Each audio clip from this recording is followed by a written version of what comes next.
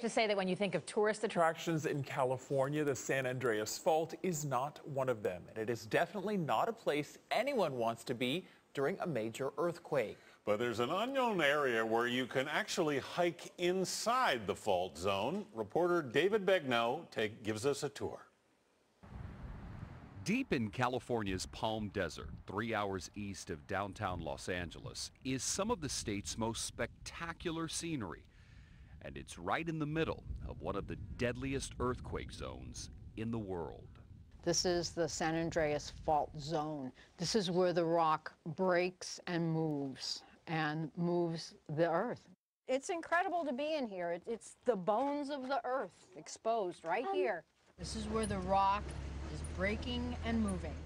Morgan Levine traded a 20-year career as a fine art appraiser to become a tour guide. She now drives people through an area as potentially dangerous as it is perfectly breathtaking. It's so dramatic. It's such a tortured landscape because of this movement. Is this a lot like art? This is definitely art, definitely art. Just the greatest artist, Mother Nature. You're looking at the skeleton of our planet. You're seeing plate tectonics happen. Each year, thousands of tourists experience this earthly marvel. Desert Adventures offers a guide, a jeep, and an excursion through one of Earth's greatest forces. You're expecting a crack, and what you're going to see is the fault, but it's a fault zone, and it's not just a crack. Way up there. On this tour, the Kolb family got a lesson in Seismic Activity 101. See how the magazine is slowly folding like that? That's how that hill got there. And now, look at that, looks like a wave. So it started out like this, but look, it's folded into a syncline now. One of the most popular spots on the tour is Slot Canyon. You can walk through it, and boy, is it incredibly tight. On one side, you've got the North American plate. On the other side, it is the Pacific. And this is evidence of millions of years of movement and pressure between two plates that have now created this incredible landscape. You don't see things like this in Los Angeles because there's buildings on top of the fault line. And the City Hall in Los Angeles has moved 10 feet since the day it was built.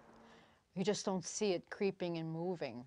But in the desert, the grinding and colliding of tectonic plates has lifted layers of rock that Levine says dates back 2 million years. Every layer that you see in these walls, it is a flash flood. And now the floods where they lay down rocks are being tilted and lifted by the energy of the earth. Some of these rocks are up to 300 feet high, making an interview, even on a smaller one, curious. When you meet people in public and you tell them what you do and you try to attract them to come here, what do you tell them that they're going to see? I tell them they're going to see some of the most incredible landscape they've ever seen in their life and something they've probably never seen in their life. It'll take your breath away as much as sculptures by Bernini or a Michelangelo. It's absolutely the greatest artist in the world. This is Mother Nature. She's got a great palette here. You might call the forces behind these massive quake sculptures the art world's biggest movers and shakers. For CBS This Morning Saturday, I'm David Begnaud in Palm Desert, California.